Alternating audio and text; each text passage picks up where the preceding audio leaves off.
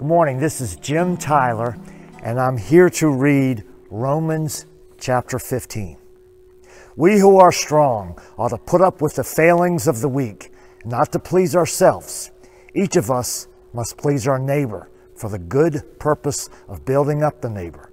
For Christ did not please himself, but as it is written, the insults of those who insult you have fallen on me.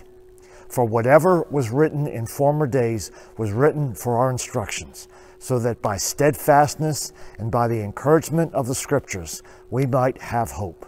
May the God of steadfastness and encouragement grant you to live in harmony with one another, in accordance with Christ Jesus, so that together we may with one voice glorify the God and Father of our Lord Jesus Christ.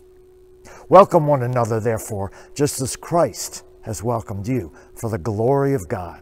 For I tell you that Christ has become a servant of the circumcised on behalf of the truth of God, in order that he might confirm the promises given to the patriarchs, and in order that the Gentiles may glorify God for his mercy.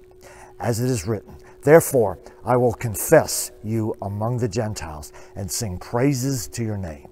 And again he says, rejoice, O Gentiles, with his people. And again, praise the Lord, all ye Gentiles, and let all the peoples praise him. And again, Isaiah says, the root of Jesse shall come, the one who rises to rule the Gentiles. In him the Gentiles shall hope. May the God of hope fill you with all joy and mercy in believing, so that you may abound in hope by the power of the Holy Spirit. I myself feel confident about you, my brothers and sisters, that you yourselves are full of goodness, filled with all knowledge, and able to instruct one another. Nevertheless, on some points, I've written to you rather boldly by way of reminder, because of the grace given me by God to be a minister of Jesus Christ to the Gentiles in the priestly service of the gospel of God, so that the offering of the Gentiles may be acceptable, sanctified by the Holy Spirit. In Christ Jesus, then, I have reason to boast of my work for God. For I will not venture to speak of anything except what Christ has accomplished through me to win obedience from the Gentiles by word and deed, by the power of signs and wonders, by the power of the Spirit of God, so that from Jerusalem and as far around as Illyricum I have fully proclaimed the good news of Christ. Thus I make it my ambition to proclaim the good news, not where Christ has already been named, so that I do not build on someone else's foundation, but as it is written, those who have never been told of him shall see, and those who have never heard of him shall understand. This is the reason that I have so often been hindered from coming to you. But now, with no further place for me in these regions, I desire, as I have for many years, to come to you when I go to Spain. For I do not hope to see you on my journey and to be sent on by you.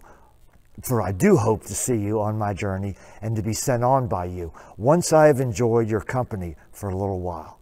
At present, however, I am going to Jerusalem in a ministry to the saints. For Macedonia and Achaia have been pleased to share their resources with the poor among the saints at Jerusalem. They were pleased to do this, and indeed they owe it to them. For if the Gentiles have come to share in their spiritual blessings, they ought also to be of service to them in material things.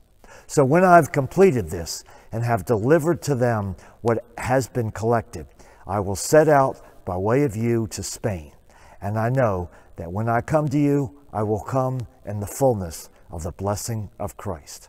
I appeal to you, brothers and sisters, by our Lord Jesus Christ and by the love of the Spirit, to join me in earnest prayer to God on my behalf, that I may be rescued from the unbelievers in Judea, and that my ministry to Jerusalem may be acceptable to the saints, so that by God's will I may come to you with joy and be refreshed in your company.